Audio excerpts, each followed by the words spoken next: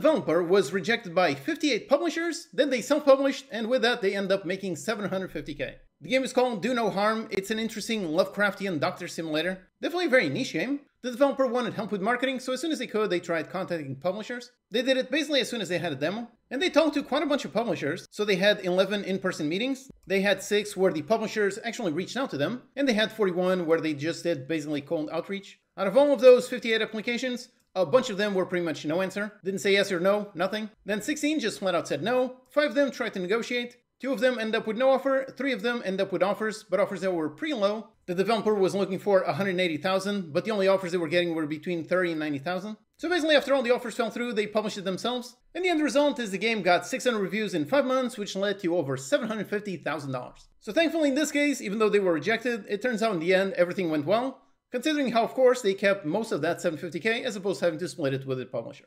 By the way, I wrote about this in my Game Dev Report newsletter. Go to cmonkey.co/GameDevReport. It is a free newsletter that I publish every week with interesting news and game dev articles.